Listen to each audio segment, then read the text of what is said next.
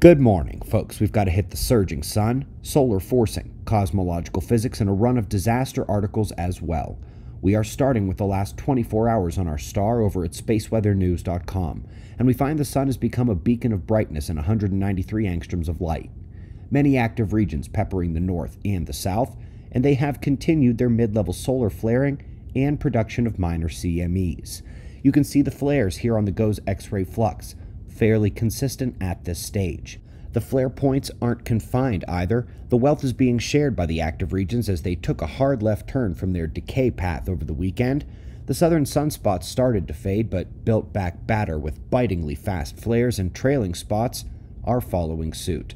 Right now the new spot on the south is the largest and the ugliest. Enlil spiral shows initial impact tomorrow on the 23rd, but there are likely fainter waves behind that as well. Eyes on the sun.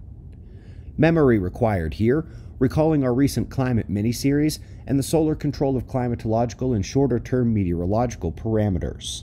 It's actually a 2-in-1 here, as the aurora to low latitude forcing is hit once again, with the cherry on top being geomagnetic forcing of thermospheric density and winds.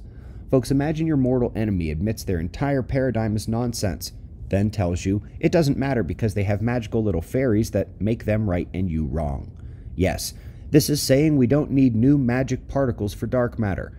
Then they go right ahead and put the blame on something they couldn't understand any less. I still consider this a step in the right direction. We do need to ditch the mysterious made-up particles. Then we can see about the high-energy density plasma and astrophysical magnetic fields. Let's jump to disaster, where up first is a fantastic paper on the Dansgaard-Oeschger and Heinrich events as they pertain to India, and how major monsoonal patterns show up with those major cyclical events. It also shows how localized some of the effects can be with the east versus the west in the country, seeing vastly different environmental responses to the major cyclical forcing conditions. Folks, we have thrice seen major studies now peg supreme global warming in the time right before the last geomagnetic excursion. That's what they've got here, including a 60% jump in the glacial retreat right before that disaster. And to get up to that 60%, you need much more warming in the final days of the last age than we've seen in these days here leading up to the next one. Regarding the last one, they have discovered it in a place nobody thought the evidence for it existed. It not only speaks to how difficult it is to spot these events, but when they found the cave habitation and many bison bones, it speaks to the sheltered necessity sought by those ancient people and the animals. And last but not least, I know there's 9 days left in the year, but it's hard to imagine we won't be calling this the best paper of the year focused on that very last disaster.